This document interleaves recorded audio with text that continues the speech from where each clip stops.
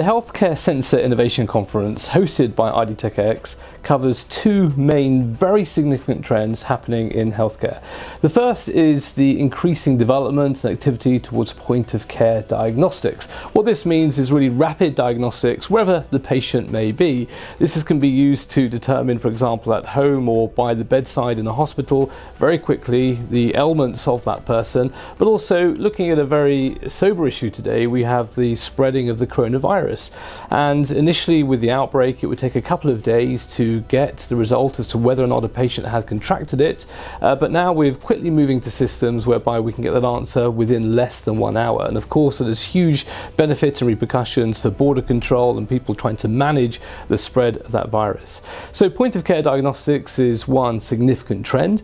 The other significant trend that we'll be covering at the Healthcare Sensor Innovation event will be the move towards continuous monitoring and continuous sensing of patients. So today, for people who have things like diabetes, they may have to take a blood sample from their finger or arm and test themselves many times a day, but they may be missing certain data points, times when they're not testing, where their blood sugar level is too high or too low. And so there's now a move towards more comfortable devices such as electronic skin patches which can monitor that sort of data. And by being able to track that data in real time or near real time, we can then see what is causing peaks or troughs and do something about it before it's too late.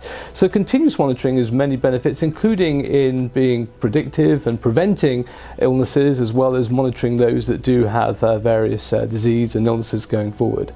So those are the two trends that we'll be focusing on at this event, which will be held on the 17th and 18th of March in San Jose. We're holding it there because it brings together the electronics world with the medical community, and some of our keynote speakers include General Electric, Google, Medtronic, Starkey, among many others who will be covering innovations covering electronic skin patches to remote patient monitoring to biosensors as well. So take a look at the event, and we hope to see you there to learn a lot about what's going on and new opportunities for wealth creation, but also new opportunities for fighting and combating disease around the world as the population grows and new solutions are required.